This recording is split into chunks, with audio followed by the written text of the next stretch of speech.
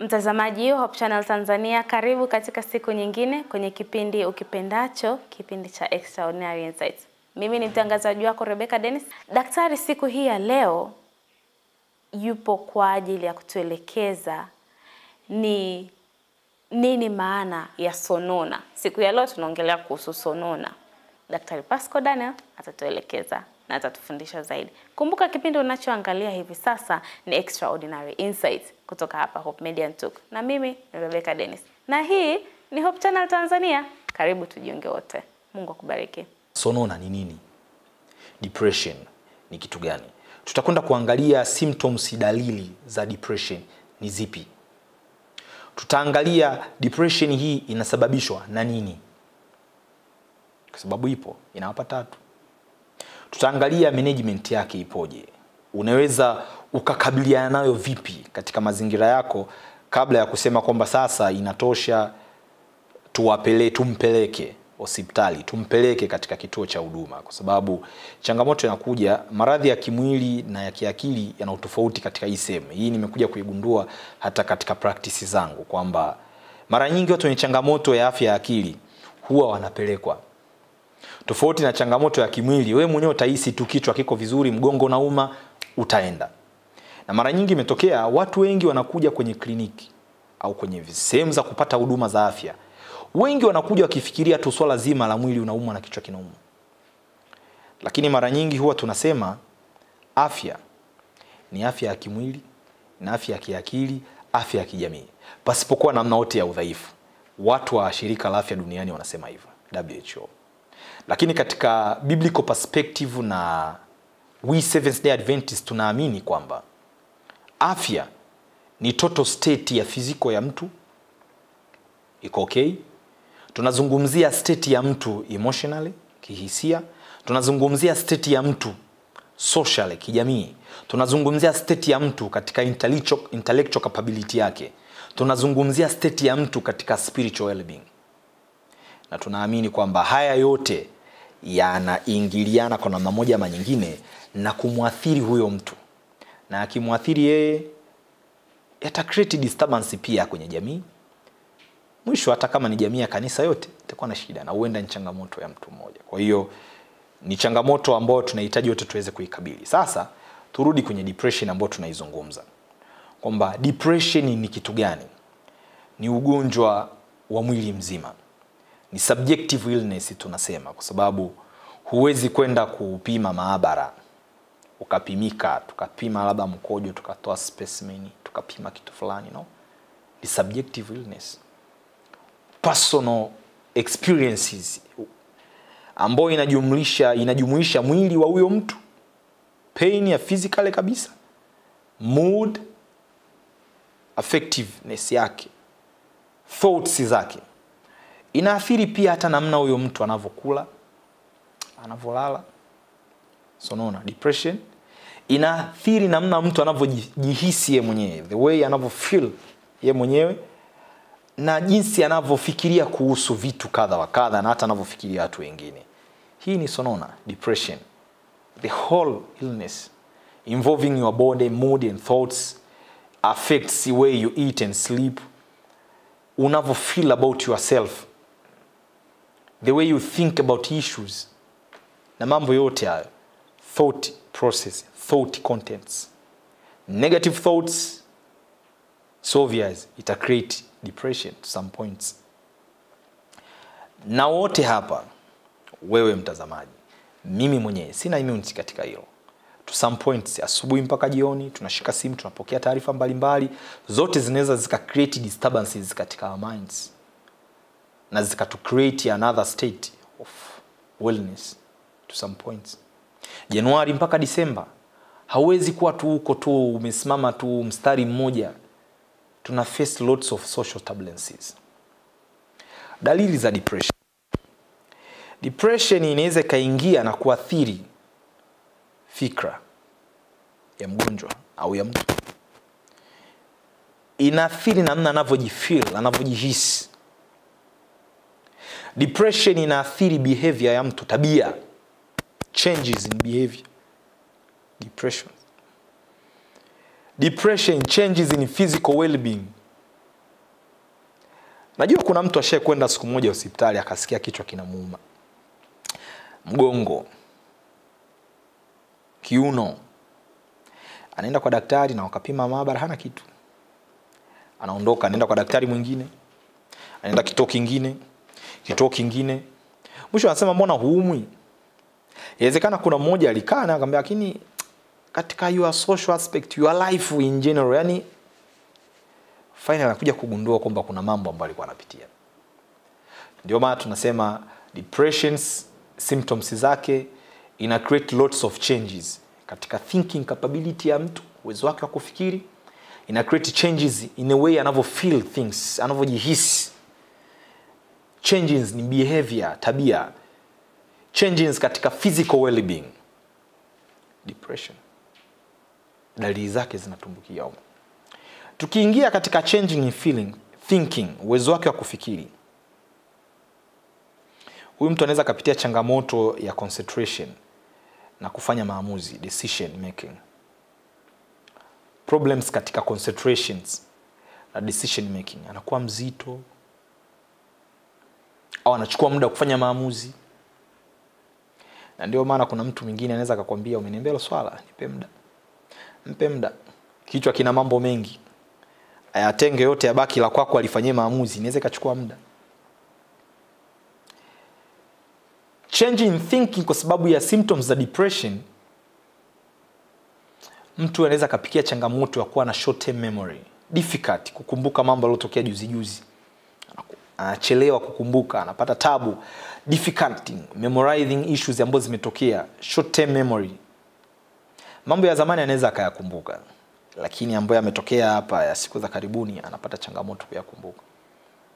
Inawezekana akakumbuka, lakini kukumbuka exactly the sequences ilitokea hivi kila baada anaweza kujikuta anaruka.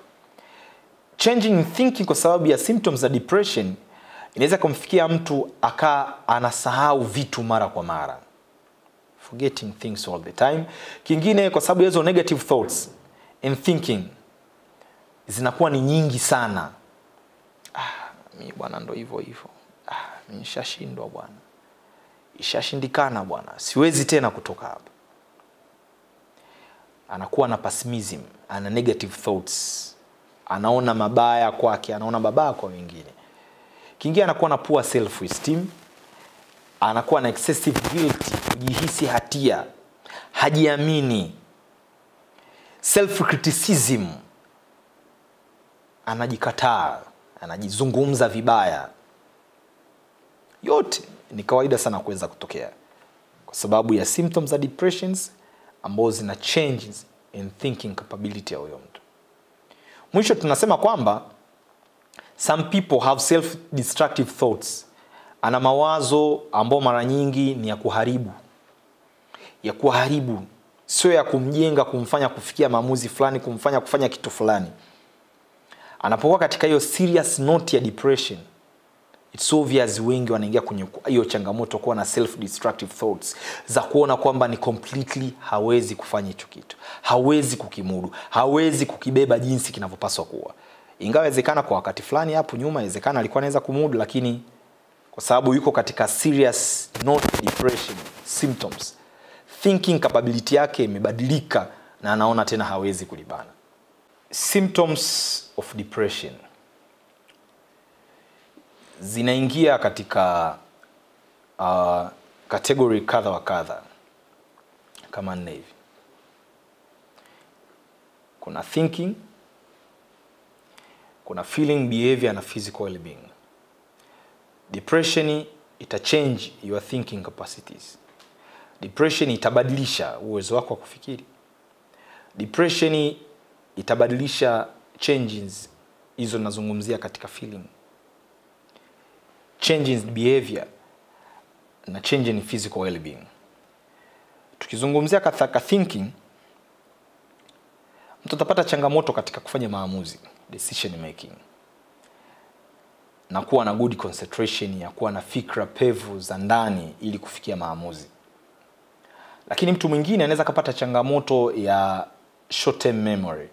Anaweza kana kushindwa kukumbuka mambo yaliyotokea siku kadha wa kadha, siku za karibuni. ikabaki ni mambo ya long term memory ya siku nyingi sana. Mwingine anaweza akasahau vitu kabisa mazima. Mwingine kutokana na hayo negative thoughts ambazo anakuwa nazo zinaweza zikaa kubwa sana kiasi kwamba anakuwa ni mtu ambaye haoni jema kwa mambo ambayo anakutana nayo. Haoni jema kwake, haoni jema kwa watu wengine. Atakuwa ni mtu wa kupondea na kuzungumza vibaya.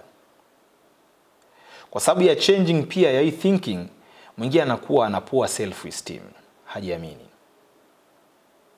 Na kama hajiamini, haamini wengine. Haamini anaweza kufanya kitu fulani, haamini wengine wanaweza kufanya kitu fulani.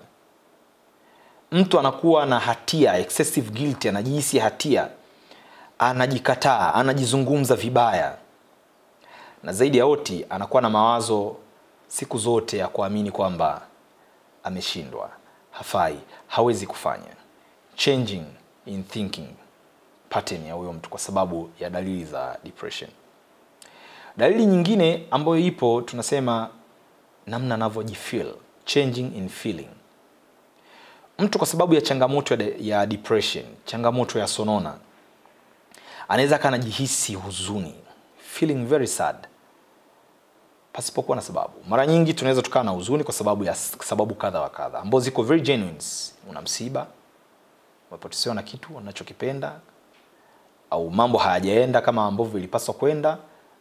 To some points tunakuwa na huzuni, lakini mtu anakuwa na extremely sad huzuni. Feeling yake mwingine hafurahi tena, no longer enjoying activities ambazo hapo mwanzo zilikuwa kwa kezi zinampatia furaha.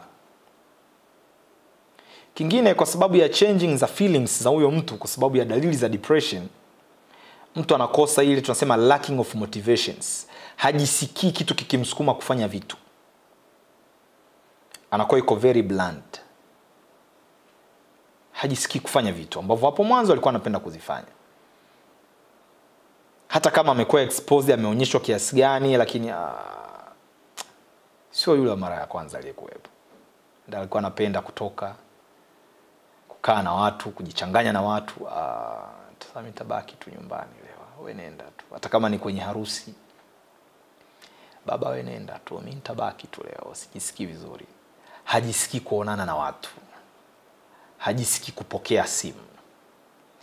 Hajisikii kujibu hata message za watu. Hajisikii. Changing in feeling. Mwingine anaweza kaonekana amechoka muda wote kwa sababu ya dalili hizo za depression ambazo zimechanging feeling patterns zake. Au mwingine anakuwa ni mkali kwa kitu kidogo tu, na anashindwa kucontrol temper. Kwa kitu kidogo anabust. Those are the challenges kwa mtu ambaye ana dalili za depressions. Ya mwisho tunasema kwamba anajiona hopeless. Hana tena tumaini. Hana tena msaada. Na hii ukijaribu kuiona kama mtu uko kwenye serious note ya depression, katika feelings iko very down, mwingine anaona ni bora ajiue au auwe wengine. Kama ni mzazi auwe watoto afanye ajimalizie. Na kama yuko na access rahisi ya lethal weapons, basi anajipiga risasi. Au yuko na gari lake ataenda kulitumbukiza kwenye mto au kwenye korongo. Anajisikia hana tumaini, hana msaada. Amekosa imani kwa Mungu, amekosa imani kwake mwenyewe binafsi, na hana imani na mtu yote. Dalili nyingine ya depression tumesema kwamba mtu ana change behavior, anabadilika tabia.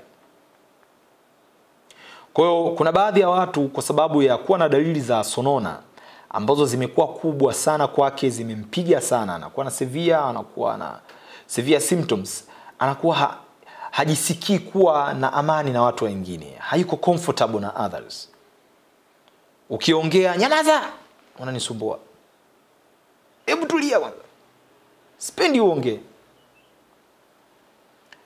Na mtu kama huyu, social withdrawal kwake ni very common. Atakuwa ni mtu wa kujitenga.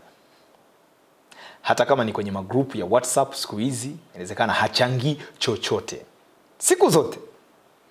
Na hii sio kwamba wote ambao hachangii kwenye magrupu ya WhatsApp wanapitia issues. Kwenye kikao hachangii hoja. Nyumbani anakwepa watu. Au wamekuja watu anaambia nimelala msiniamshi. Social withdraw.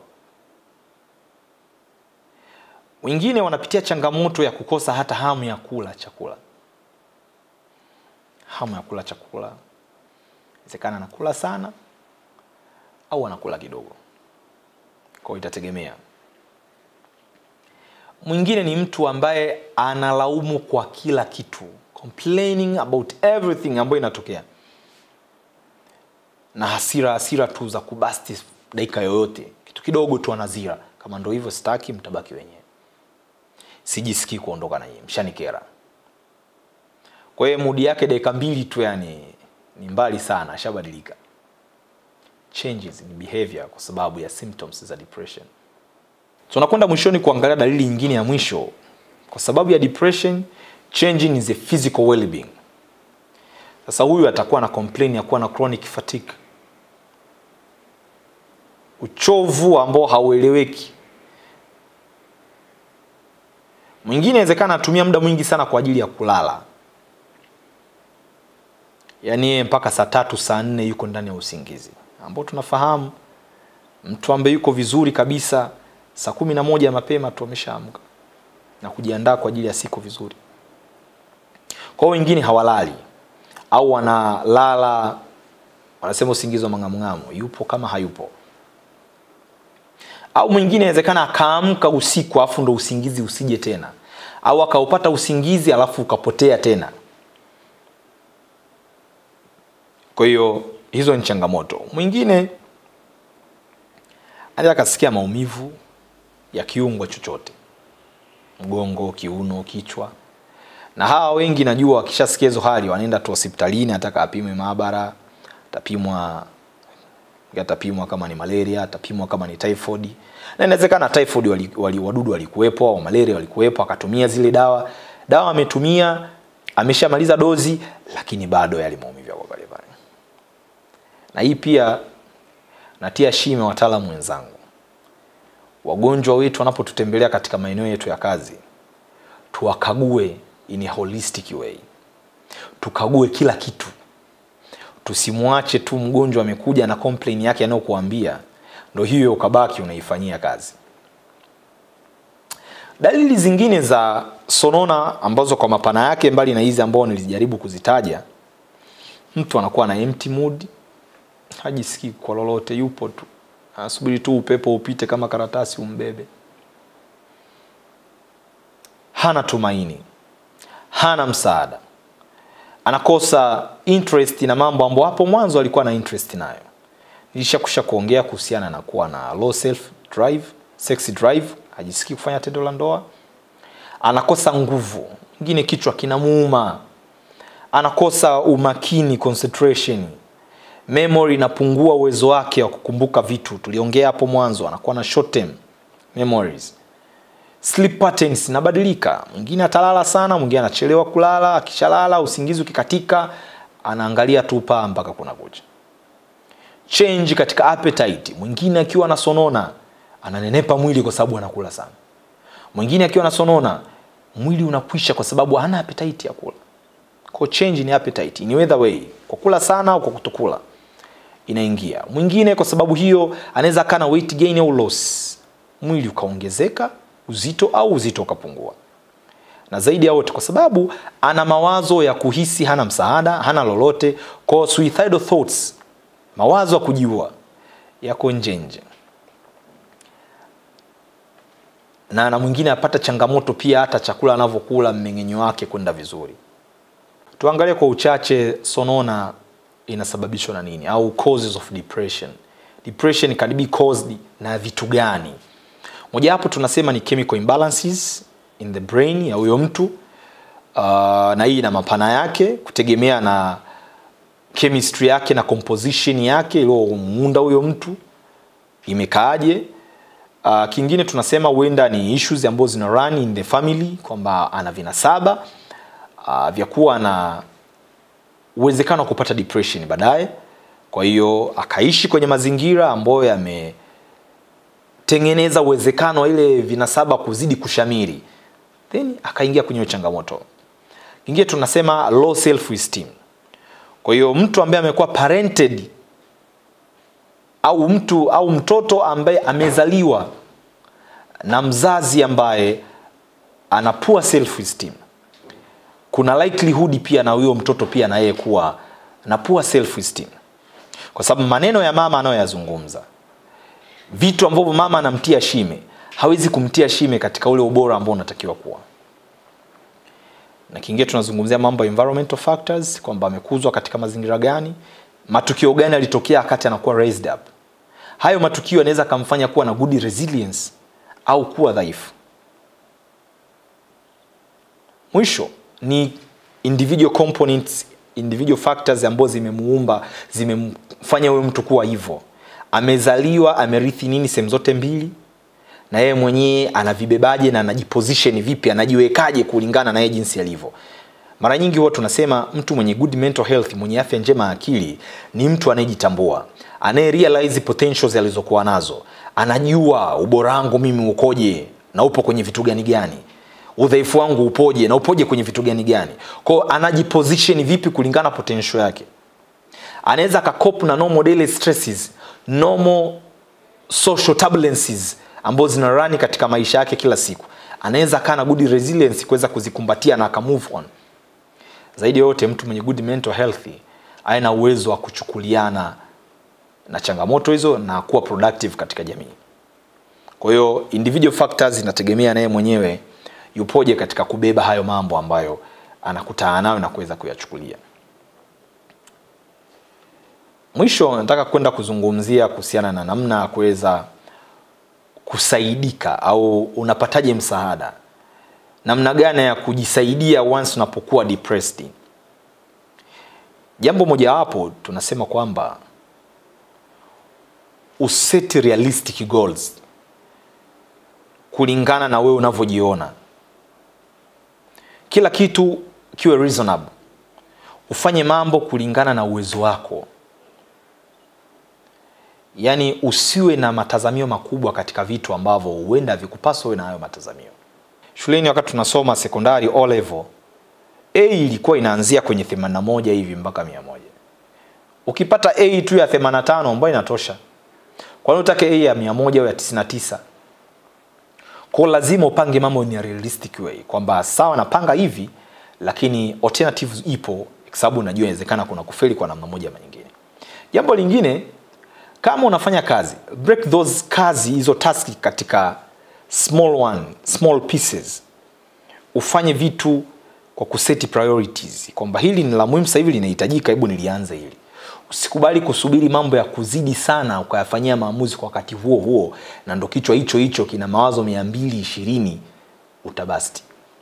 Kuwa na mtu ambaye unaweza ukashare naye mambo ambayo unapitia. Anaweza sikusaidie, lakini ile kujua kuna mtu anakusikiliza kwa umakini inatoa vitu ambavyo ulikuwa unaona kwamba ni mzigo kwako. Kingine, jihusishe katika shughuli kadha wa kadha za kijamii ambazo mara nyingi zinakusaidia wewe kuwa bora.